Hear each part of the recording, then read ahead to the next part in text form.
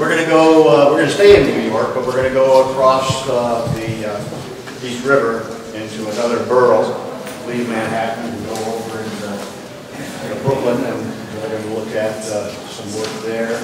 And Trevor's going to take us there. Trevor.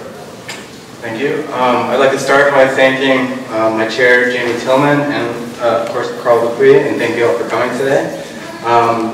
This thesis, Urban Being, Enhancing Urban Ecology Through the Cross-Pollination of Architecture and Agriculture. So today I'm going to go through the issues that we've been seeing recently, the concept of urban apiculture, the site, and the building. So bees are essential to our ecosystems. They're the chief pollinators globally, and they provide the key ecological services that promote agricultural production as well as biodiversity. So 75% of the fruit, nuts, and vegetables that we eat as Americans are pollinated by bees. And some foods, such as almonds, are only pollinated by bees. So 100% of almonds need bees to grow. Others, such as apples, onions, carrots, rely on bees for 90% of their pollination. So due to our kind of dependence on bees for this pollination effort, it's estimated that in the U.S., the economic value of bees is $15 billion annually. There's a worrying trend that we've seen recently. Since 2006, 1/3 of bees have been lost in the U.S. And so this is very concerning due to how much humans rely on bees. And so a normal winter loss is common. Around 15% of a colony will be lost. But recently we've been moving well beyond that threshold. Some years moving beyond double that to 30% and more. In rural landscapes where most apiculture takes place, bees like an uninterrupted landscape with a lot of biodiversity. As insensitive development comes in and commercial agriculture takes over the land, bees' habitats become fragmented. This puts a lot of stress on bees, and there's a reduced level of biodiversity as monocultural kind of wipes out a lot of the plant diversity. And then on top of that, commercial agriculture relies a lot on pesticides and herbicides, which are very poisonous to bees, and is a big reason why bees are dying off. And unfortunately, bees can't wear the same protective equipment that we can, and they end up like our friend here on the right. So it's a GoFundMe thing, by the way. Yeah, great. To combat some of the issues of rural apiculture, this thesis looks at how we can promote the increasing trend of urban apiculture, which bees in urban areas have actually been proven to be healthier and have higher survival rates in urban areas. This is due to higher levels of pollen and nectar diversity, as well as reduced levels of pesticides and chemicals that are harmful to bees. So urban beekeeping is rising in popularity. Humans and bees have a relationship that dates back 9,000 years to when humans first started growing crops. And urban beekeeping is bringing that human-bee alliance into the 21st century. So beekeeping is growing in popularity largely urban beekeeping is growing in popularity largely due to cities relaxing their laws and allowing beekeeping to take place in these cities. So in New York City, for example, they legalized beekeeping in 2011, and there are already currently hundreds of hives throughout the city. The architecture of hives has evolved throughout time. Originally, hives were using natural materials that were kind of altered, and through time they've become more sophisticated. The Langstroth hive, which is shown here, uses supers, which holds frames where bees will actually fill the honey of the frame, cap it with wax, and then additional supers can be added on top of that as colonies grow. And so with an architecture that provides space for education and research, to promote apicultural processes, this thesis can improve interaction and awareness of the issues of bees, as well as improve and enhance the biodiversity of urban areas and increase and improve the resiliency of the area. So where are we going to test this? This thesis chose the Gowanus Canal, which is the most polluted body of water in the country. It's located on the western side of Brooklyn to the south of Manhattan. And when you zoom in, it sits between the residential neighborhoods of Carroll Gardens and Park Slope, and is within 1 mile of Prospect Park. The canal stretches 1.8 miles. The scope of my project will only look at 1.2 miles of that, and that's just slightly less than walking the High Line. Prior to being settled by the Dutch, the Gowanus Canal was a tidal creek and wetlands with streams running into it. As the area got settled, the landscape transformed to become tidal mills, farming, and oyster fishing. In 1853, the canal was dredged and it soon became the primary industrial and commercial hub for Brooklyn. Since 1950, with the advancement of automobile shipping, the canal no longer sees as much activity as it has, and it's largely been left a polluted wasteland, contaminated with an assortment of toxins. There's been a renewed interest in the canal. Recently, in 2010, the EPA designated the site a Superfund site, provided $506 million to clean up the canal.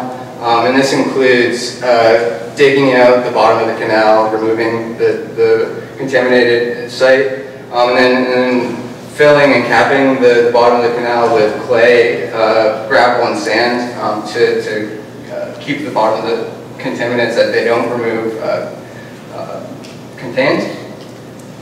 On top of that, this area is susceptible to flooding. It's very doesn't have a lot of permeable surfaces, being a large post-industrial site. And looking at the urban fabric, the two surrounding neighborhoods have this tight-knit grid, and then the fabric of the industrial portion of Gowanus is very fragmented, and doesn't provide a lot of connection across the canal. When you look at the character of the canal corridor itself, the edges are not very inviting. They don't provide any public space. The canal is not really used as an amenity, and largely due because it's very contaminated. But as the canal gets cleaned out, I think there's a renewed interest in looking at this as an amenity.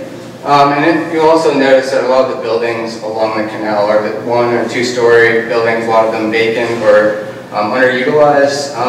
And then notice here, this is a new residential building that has popped up since the EPA declared as a Superfund site, so there's this renewed interest in developing along the canal. So looking at the existing canal with the hard canal bulkheads, this thesis looks to soften the canal edges, which will provide a public urban park, and as well as improve the urban ecology of the canal edge with wetlands. The next step would be developing along the canal. There's been a new proposed zoning that hasn't been passed yet, but it has been proposed. And so looking at creating districts in the Upper Canal, creating a residential, mixed-use residential neighborhood, and the Lower Canal, retaining some of the commercial activity with a working and office district, and then in the Middle Canal, an educational core and a live work that kind of mediates the Upper and Lower Canal. To mediate the urban fabric to the new urban park, there's a esplanade that wraps the edge of the new softened edge, and then there's a network of paths that lead into the softened edge, so you can actually go in and access some of the programming within that. At the fulcrum point along the canal is the site for the New York City Beekeepers Association Apiculture Center. Zooming in a little bit further, the site has an apiary park to the west, so the plan is now rotated north this way. An apiary park to the west and a pollinator garden to the north. And so the apiary park includes a grid of these totemic observation hives, and these are a new kind of urban infrastructure where people can actually go in and look up and see some of the processes of what's happening in a beehive.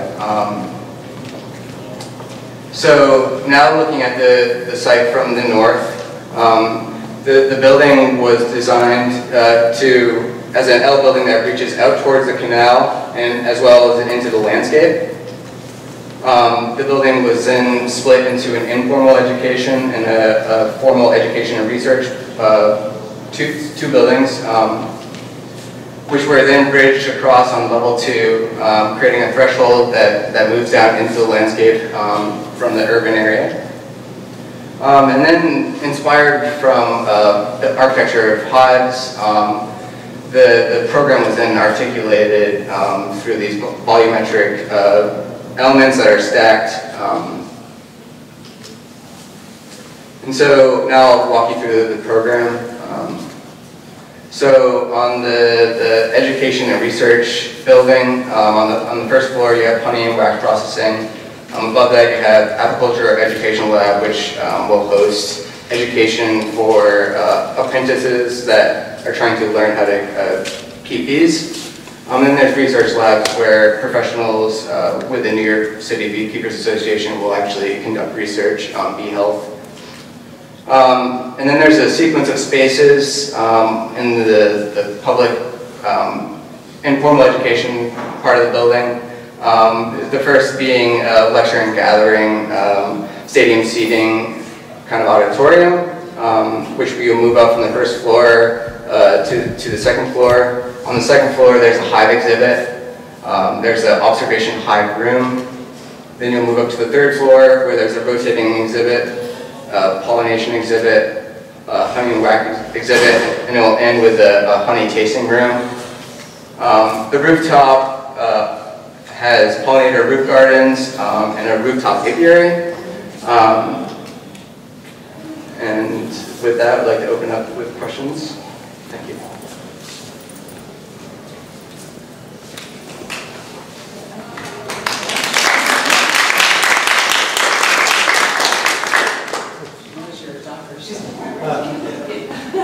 Can you just talk a little, I mean, great, like I love the beginning, the kind of set up the storyboard, the graphics of like describing all this to us. Can you talk a little bit about, now that we're seeing the whole picture here of the architecture, can you talk a little bit more about the architecture and materiality, form, like why does it look the way it looks? Mm-hmm. I mean, I understood the part about the hive making, but it's different than that in a way.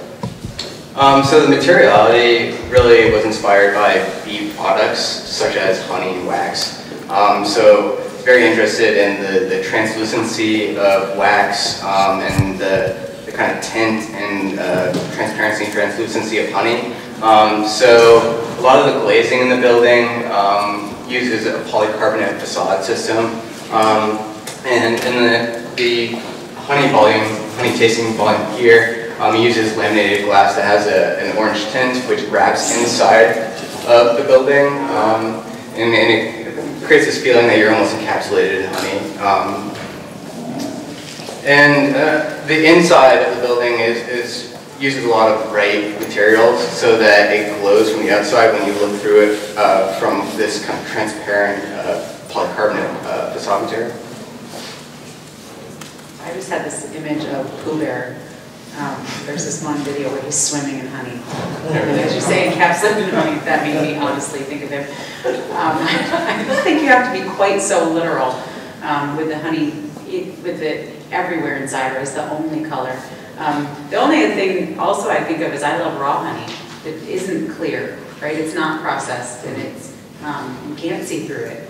So you might want to play with that, you know, just the different levels and grades of it, because I think there's a lot more depth to it that you might be missing out a little bit, that could relate to and translate into the architecture. Okay, so I by default know a lot about honey and beekeeping. My husband and I have 2 hives at home. We are, I guess you would call town beekeepers, not urban beekeepers, but yeah, we started them maybe 6 years ago and have experienced, you know, the hive die-off, issues with hives. We understand a lot about beekeeping now, but just amazing creatures. If you don't know about bees, please look into them. They are amazing. They also help support our life, so we should do a better job of supporting theirs. There are a lot of great programs, and you've probably come across these. There's like Bee Love, I think that's in Chicago or Detroit. They take, it's urban beekeeping, but they reintroduce and provide employment for people who have been incarcerated to sell honey and the other, you know, lotions, other things, but it's all to help them get back on their feet. And all the bees are, it's just a nice story because the bees are foraging from kind of leftover spaces in the urban environment, but creating, you know, great, wonderful natural products from that, and it's just a window. So I think, you know, there are opportunities there. You know, it's not just about the honey, of course, the beeswax and other things that can do it. I liked, you know, the community outreach. I love seeing that, you know, kids being involved. I love that graphic with all the displays. Maybe it's not the same display over and over again in reality, but you know, that it's down at their level and they can be engaged in it. But I think also, you know, promoting that the public can come in and learn about beekeeping, because it's, although it is, I will say, it takes a certain knowledge base. You have to educate yourself. So I think the center would be great. I think it's something that anybody with group access could take on and do, and it would help out a lot. Yeah, and you know, I mean, I think the reclamation of the water as well as helping the bee population, what a wonderful thing. And just to go beyond that, I would say phenomenal graphics. You know, I think I saw you in the spring semester of the planning studio, maybe a while ago. Did you do the North Campus? Yeah. So, I mean, I saw some of your graphics during that. I will say that you've excelled beyond that at this point. And, you know, just beautiful illustrations and taking infographics to the next level and just the merging of before and after. Beautiful. I also would commend you on the urban planning, that you've kind of it's almost understated in your presentation, but I look at it and the sophistication of the reclamation and the spaces. My only comment would be, you know, you're doing a lot of the zigzag back to the urban grid. I think a lot of people would want to walk along the waterfront uninterrupted. So maybe connecting some of those would have been good. It's a very minor comment. So I would say overall, I'm impressed with the work here. And I think the architecture for the center, you know, is iconic, it's memorable, it is a civic space, so I think you have a lot of play in that. I mean, I would hope that if we saw some of these other buildings, they would be more like the rest of the fabric. They would be background buildings or soldiers, as some of my previous professors would have said here. They don't all need to be iconic, but I think you have liberty here to explore that. So can you speak a little bit about the landscape design? You've obviously been influenced by Highline. You have a beautiful display here. I actually can't see the white on orange labels. So if you could describe some of that a little bit more, that would be great. So the esplanade that wraps the canal has these loops that reach into the park, and these are kind of pollinator hotspots planted with planting schemes that promote pollination using native plants and trees. And the wetlands along the canal edge provide kind of marsh landscapes that relate back to what the canal was before it was a canal. And let's see, there's floating wetlands in the canal to help cleanse some of the contaminants. So your landscape isn't bee focused, only your particular site is for the bees? No, so each one of these are a pollinator hotspot. Okay. So they'll have plants that promote bee pollination. Okay.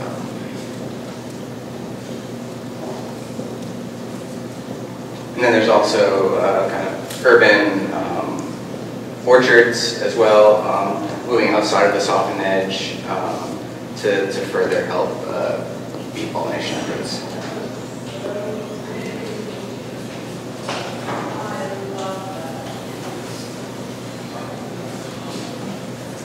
Can you tell us a little more about the architectural details that I guess we see best when we have to write here, the forms, the way the undersides are curved? So initially they were these rectilinear volumes that were very much like the architecture of a hive. I think as the project developed, the edges started to become sculpted and curved to really reference softness and the malleability of honey and wax and things like that. I think it also helped the building feel less rigid and kind of blend into the softness of some of the landscape elements that were designed as well. So, I guess I do really like all of the graphics. I guess I was just going to ask to see a plan of the first floor that really shows more of the site and how the building interacts with it. I guess maybe it just doesn't read very well. Yeah, it's a little light. I'm sorry. Now I'm going to do it. Push me over there. Push me. I'm really curious about just the quality of these spaces, because you do have these kind of looming volumes. That's not they seem to be high enough, so there's less concern. But I'm just curious about this. I'm dying for an image that looks down. The long shot down here. I think you've cheated yourself by only showing us one really nice, big, stunning view and put it all the way over there, where I think we could have used a few more of those shots, because that one, as the terminus of whatever road this is, I think would be a really powerful statement to be in this urban place and have that. I agree. That's probably the next step that I would have taken is looking at some of the other views. A lot of the views are from the park, but I think that would have been the next step. Just to echo or to kind of build onto that, I also like that there's like the green roofs on some of these buildings, that the pollination is occurring at a building scale. I started wondering, like, again, I know nothing about bees, so I probably would kill all the bees by doing this, but if you, like, I can imagine, like, what if the facade, like, had bees in it or something, like if you use polycarbonate, it has like a grid or whatever, you could literally be looking through, through the glass surface or one surface of it. So there's just like another level of like kind of either eroding or like detailing, adding information to this that I think would be really interesting to explore, that you could be interfacing with the bees and with the sequence or what happens, the story of that more richly. I know that's a lot to get to, like you don't start to really program the exhibits and things, but I think it could be part of the architecture in an interesting way. I agree, and early on I had an idea of using the facade element. There was I think it's a Kengo Kuma building that has this kind of lattice green walls that line the facade. And I was also thinking of how maybe some of the hives could actually penetrate into the wall and become part of that wall section. Didn't really pan out that way, but I think those are definitely interesting ideas that could be considered. It's like you have this viewing, you have a picture of viewing hives. You know, I just like, could it live in the section of the like glazing or something? Right, like, right. I don't know. I like the comprehensive nature of your investigation, your thesis from an urban design. This is couched as an urban design, as well as landscape, wonderful landscape design, and then of course the architecture portion. So I like that you've integrated all those realms or scales of design to make a wonderful, I think, very wonderful presentation and project. I think you were very successful there. I have a couple of questions. One is, what is the relationship between water and bees? Do bees depend on this canal, or does the canal depend on the bees? Is there some kind of symbiotic connection there? So bees require water, so the canal would provide water for the bees. And then although the wetland plants, a lot of the wetland plants do not require bees as their pollinator, they require pollination. So other pollinators such as birds and insects would pollinate the wetland portion, but the dry areas would be pollinated by bees, as well as other insects and birds as well. But so there is this kind of relationship that the canal provides something for the bees, and then the bees provide something for the canal as well. And then how do we get here? Do we drive here, we walk here, we bicycle here? How does that work? So if I want to visit your center. There is a subway, this is a elevated subway line above the canal. There's a stop here, the F&G line. There's another stop over off the page here. And then there's a track that runs along the eastern edge of the canal as well. And then you could drive. There's street parking on pretty much all of the streets. A lot of them are one-way with street parking on both sides. And then I think right now, or as the canal exists, it's not a very walkable canal. There aren't a lot of crossing elements, but there's additions of pedestrian crossing bridges, which will improve connection across the canal. So I think it is now kind of a walkable area as well with the esplanade. So one last question. What happens between your buildings, the little nooks and head heights and between, because you've created an architecture that has a negative space, right? A bunch of negative space. What happens in that those negative spaces?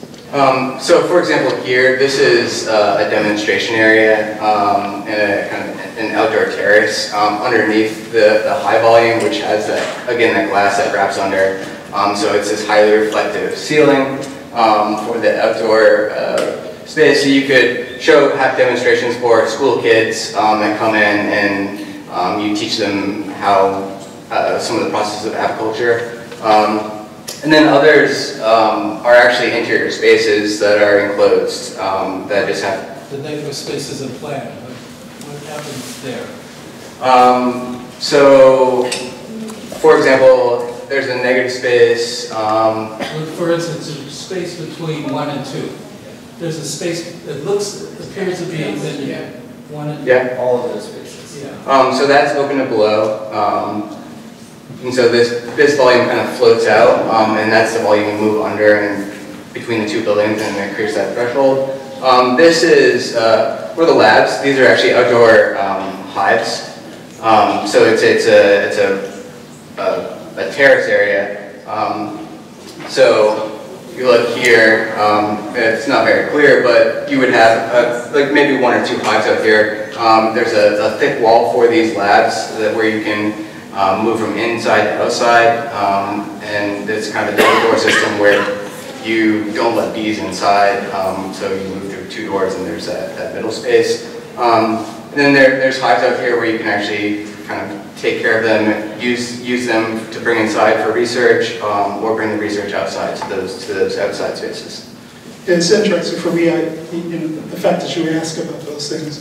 It seems that that you've made these modules, but they're not just the regular container,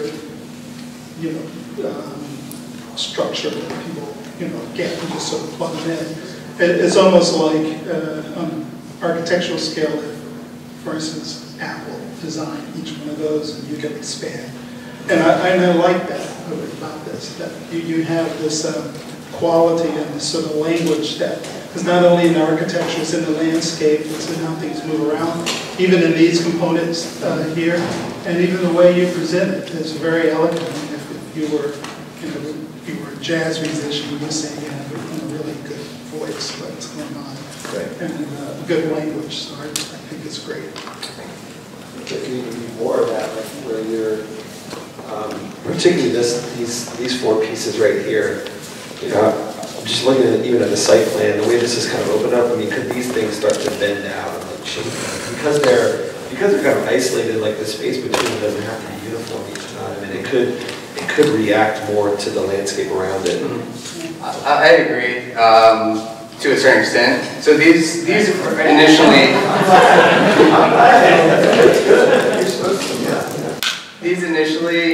were developed as these cells, which kind of relates to bees and the honeycomb that they produce. So they were very regular elements.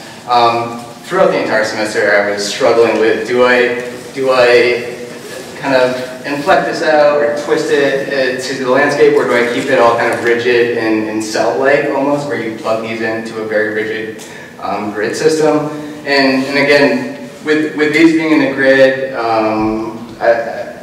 I felt like it wanted to be more regular, but there were schemes where this actually got kind of twisted, and these became articulated in different ways that provide a little more dynamism. But I think at the end of the day, I reverted back to more conservative, but it was something that I definitely played with throughout the entire semester. Can you just talk about the structure of those hive things? Because, actually, I guess when we were talking about the grid and I see them there, they almost look like little buoys out in the water. And I actually think I might like them not on a grid out there now, given that the building is so strongly orthogonal and on this grid. Yeah, maybe they do something different. I'm also just curious about the height of those and what drives that. Is that purely you thought you wanted something tall and sculptural out there, or is there a reason they need to lift up? Yes, I think they want it to be a sculptural element so that they signal from different points along the canal that this is kind of almost a sculpture park, but it's really an apiary park. The height also wants to separate the bees from humans a little bit so that people aren't messing with the hives and smashing them or something. So you want a little separation. You can actually look up at them instead of kind of look straight at them. You can actually look up and see. So this hive is different than the Langstroth hive that I showed you, which uses a frame where bees actually fill their honey. These just use a top part where bees extrude in a free-form manner their honeycomb, and so that's why you kind of want to look up at them. And then it's on this pulley system where it can be raised up if there's no bees in the hive. Not each of these hives will have bees at all times. One of the ideas is that the bees that are kept in these can actually be bought. So when you start keeping bees, you need to buy bees. You can't just catch them or something on your own and start them. So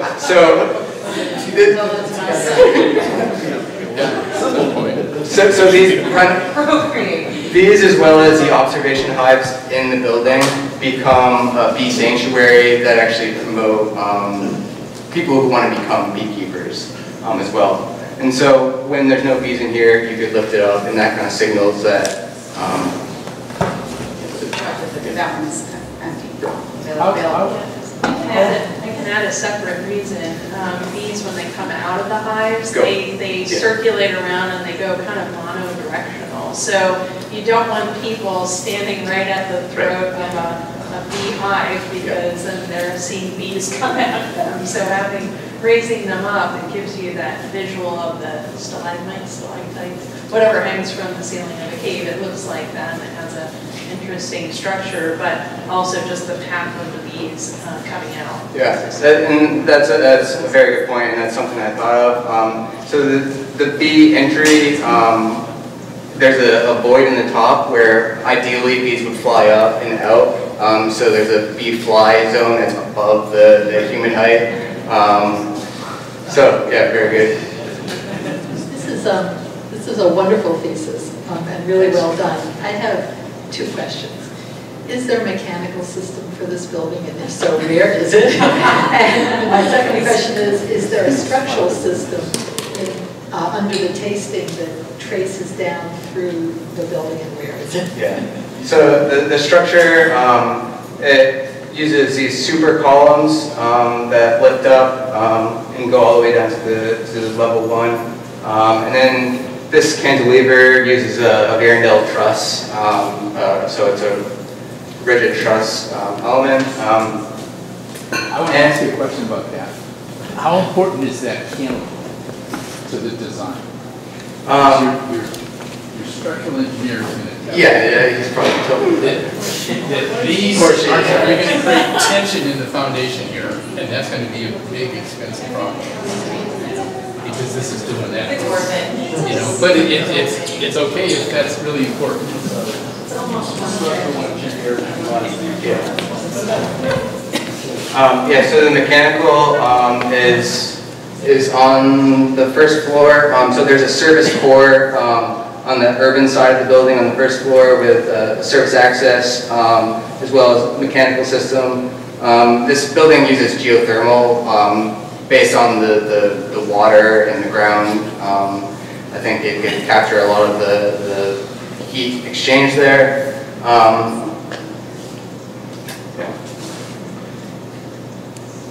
Trevor, your section could have explained a whole lot of the questions that people have raised. That section should have been filed over here in the middle of the presentation because it explains all those negative spaces that you have. So, yeah.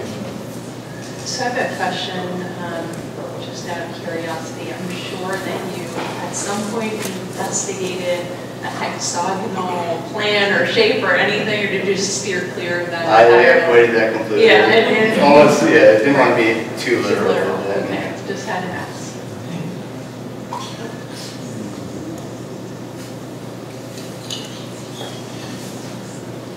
I want to build on that point.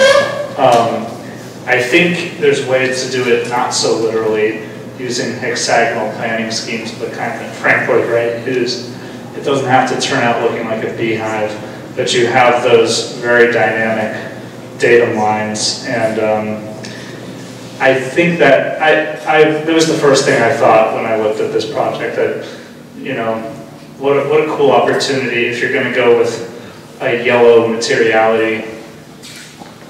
Frank Wood writes hexagonal planning. I think I didn't necessarily want to do that in plan. I think by softening some of the edges of the volumes, it lends itself to kind of a hexagonal form without actually being this rigid hexagonal. So it references it without being a hexagonal. But I don't think you need a hexagonal. You could have done it out in the landscape a little bit with those paths that were at such a super scale that it is not obvious, right? But that allow people to do through the site.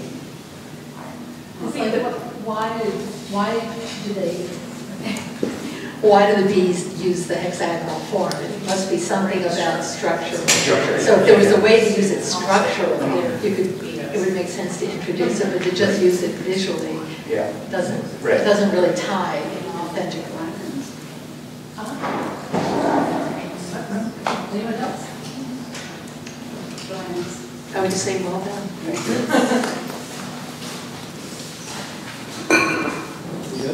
Yeah. Oh. Okay, great. I'm James Tillman. I'm the chair of this committee, and I have to say I've really enjoyed this dialogue, as I knew I would. And in particular, the last part of the dialogue, where most of you were taking a run at the tectonic suggestiveness of this subject. And so, which brings me to my first set of comments for you.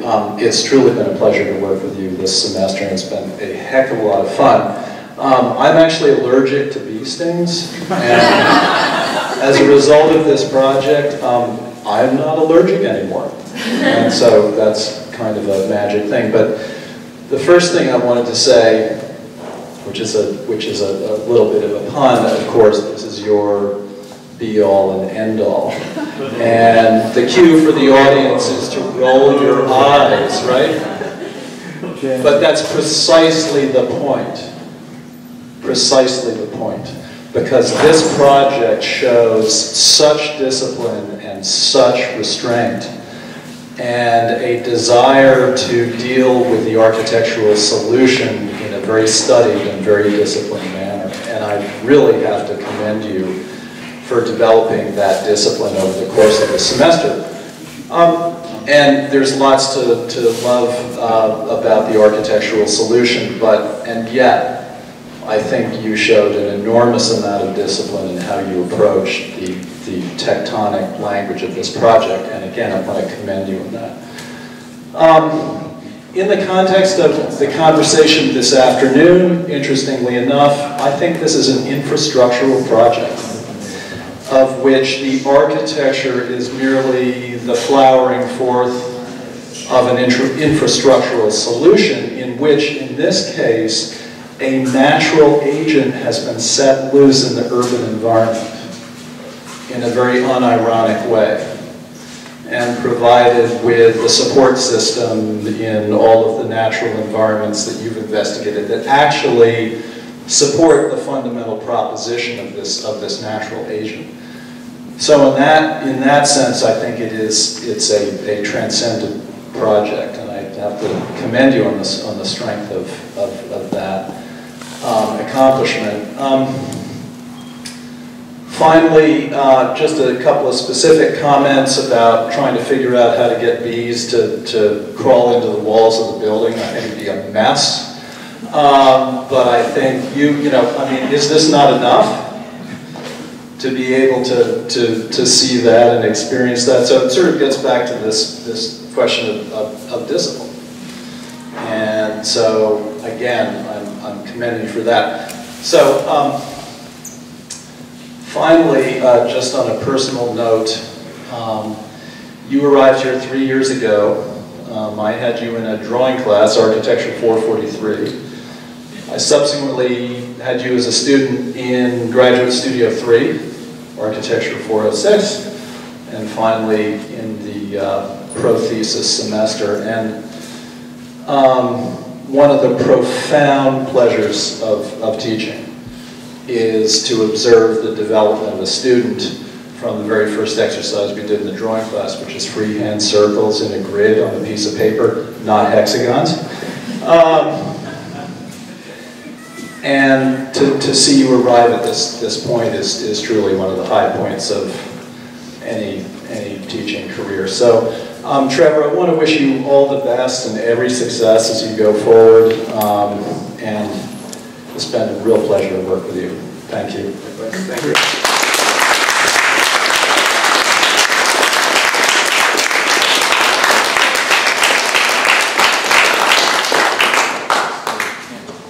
Thank you, everybody. See you tomorrow morning, 10 a.m.